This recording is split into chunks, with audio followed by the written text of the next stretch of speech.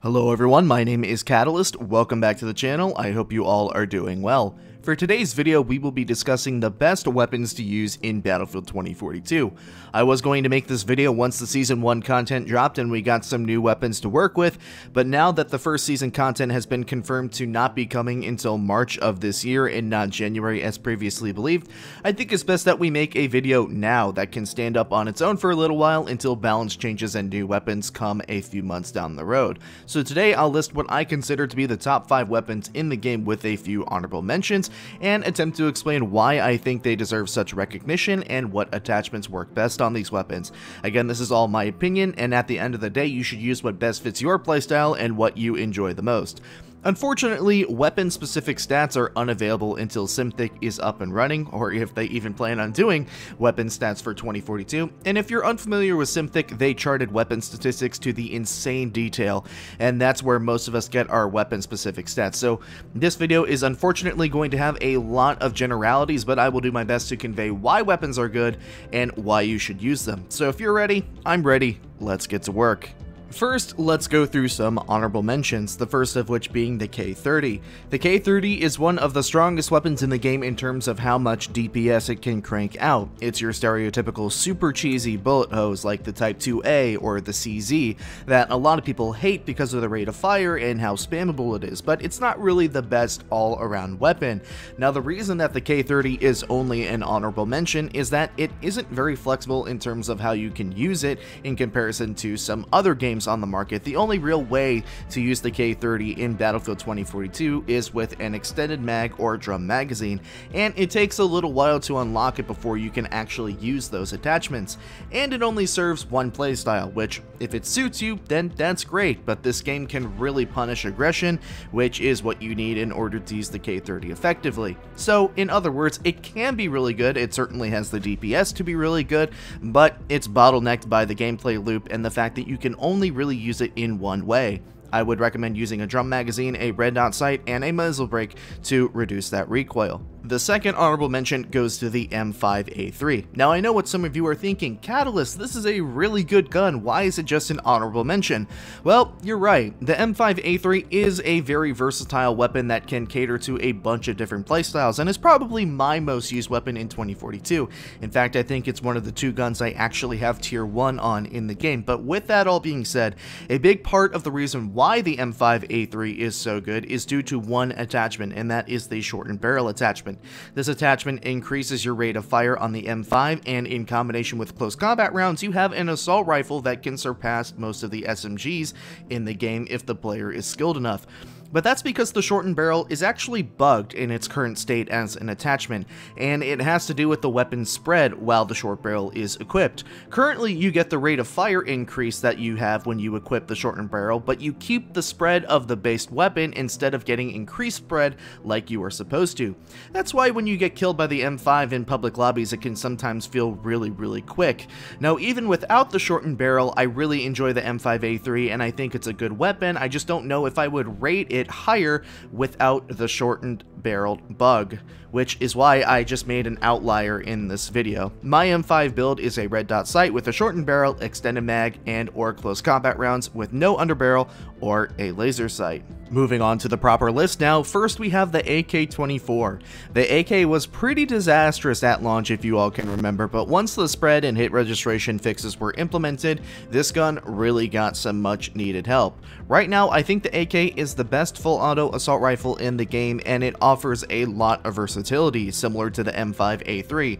But the reason I enjoy the AK so much is because I love how the recoil feels on the gun, and I think that the AK has one of the nicest looking red dot sight pictures in the entire game, so it's very easy to aim with. It's really easy to see where your bullets are going, and it feels very comfortable for me to ride the recoil up into headshots. I don't find the recoil on the weapon to be too challenging, and I like the slight feeling of floatiness that comes with it sometimes. Normally the word floaty isn't really used in a positive light when talking about recoil in first-person shooter games, but for whatever reason I feel extremely comfortable with the AK.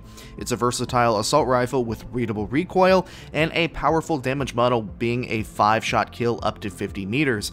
On my AK-24 I run a red dot sight, rattlesnake grip for better accuracy while strafing, a tactical muzzle brake to mitigate as much vertical recoil as possible, and the drum magazine. Next, we have the AC-42, the only burst rifle in Battlefield 2042 if you exclude the burst fire function on the G57 pistol. Automatically, if you are a fan of burst rifles, you probably love this thing, but if you aren't a fan of burst rifles, you should still consider running the AC-42 because this rifle is a one-frame machine, especially if you're on console, because using a controller gives you 30% less recoil. Yes, you heard that right. If you use a controller input, you have 30% less recoil on all weapons. That's not me being a salty PC player. That's really in the game files, so you can get deadly accurate with the AC-42. I don't know if I've ever received so many one-frame deaths at the hand of an assault rifle before, and that's because this weapon is absolutely deadly if you hit headshots with it. With the extended barrel, I think you can kill enemies with 2 headshots up to 50 meters. I would quite honestly not be surprised if that specific attachment gets the nerf hammer for this weapon. For my money, the AC-42 is the best long-range rifle in the game and is certainly a great counter-sniping weapon. I would actually run the AC-42 over the SVK and DMR-7 for that matter at this point with how strong it is in its current state. But of course, its one big weakness is close range, where it gets beat out by most SMGs. You definitely want to take your time to line up shots with the AC-42 if possible so you can get the maximum killing potential. For my AC-42 loadout, I run the extended barrel for that disgusting one-burst headshot range, and it doesn't have that much rate of fire penalty, by the way. I also run it without an underbarrel attachment and an extended mag with a red dot sight or an ACOG sight. Next on the list, there is the MP9. I really enjoy the MP9 as it's the bridge between the PBX and the K30, and the middle ground that it sits in really makes it quite strong and enjoyable to use. It's got a fast rate of fire, but not fast enough to where you need to run an extended mag and ammo crate to make it effective, and it has fairly manageable recoil in comparison to the K30 that really kicks. For me, the MP9 is the perfect flanking weapon in Battlefield 2042 and should be played as such. It's a great weapon that offers you excellent close quarters efficiency, and you can kill a lot of enemies very quickly if you get behind them. Since you won't be reloading as often as you would be with the K30, for example, it's much easier to sustain those flanks and keep yourself in fights. The MP9 is just a very dependable weapon in that regard. I would 100% run a suppressor on the MP9 if you want to run it in the flanking fashion that I suggest you do. You only lose about 10% damage at all ranges, and you get that damage drop off for the first 10 meters with the suppressor equipped, which isn't too bad considering how fast the rate of fire is. And of course, the big plus is that you stay off the minimap, which is crucial in 2042 where you're pretty much constantly spotted already. I would suggest running a drum magazine on the MP9 with a red dot sight, a heavy suppressor, and a laser sight. Keep in mind that you do need to toggle the laser sight on every single life if you want to get the benefits from it. Runner up to the #1 spot is the PP29. Now the PP29 was the best gun in the game at launch, bar none, and that was mostly due to the fact that it was the only gun that felt like it was registering hits correctly. People called for a nerf and it was hit decently hard, but I still think that the PP29 is one of the best weapons in the game once you get a hold of its recoil. The PP29 is essentially a better AK-24 in an SMG's body, so you get the benefit of using an SMG but with the power of the AK. The PP29 has a 2-shot headshot range of 30 meters. Yeah, you can headshot someone twice up to 30 meters away and kill them, and you don't even have to use the high power rounds to do that. That's insane to do with an SMG. Not to mention that you can have 65 rounds in the standard magazine and no fewer than 50 in every single other ammo type. So the PP29 has insane range, a lot of ammo, and is really effective if you get over the weapon's initial jump in recoil. Not to mention that the gun has, for my money, the best iron sights in the game and looks clean with a red dot sight. I seriously love the PP. The only reason you would use the AK-24 over the PP-29 is its lesser recoil and more versatility in weapon attachments, but for the PP-29 I would suggest a red dot sight, the high-powered rounds, and a muzzle brake to neutralize vertical recoil. Last but certainly not least, we come to the PKP. Big surprise, I know, but this weapon looks at the term weapon balancing and laughs at it, and I 100% believe that this weapon will get nerfed when DICE comes back from their prolonged vacation. The PKP has 200 rounds, little to no recoil, and a rate of fire of 800 to 850 rounds per minute, depending on the ammo type that you use. That competes or outperforms every SMG and assault rifle in the game apart from the K30. Quite literally, the only negative with the PKP is that there is a sprint to fire delay of about a second when you are tactical sprinting.